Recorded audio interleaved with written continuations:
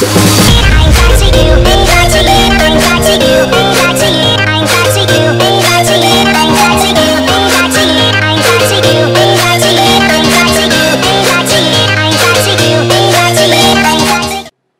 YouTube, today I'm going to be showing you how to factory reset your LG K20 from T-Mobile with model number LG TP260, and this tutorial would work with any K20 LG device.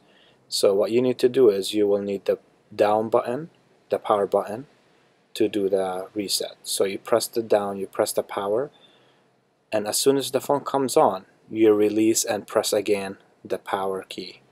Keep holding and it takes you to recovery data reset menu.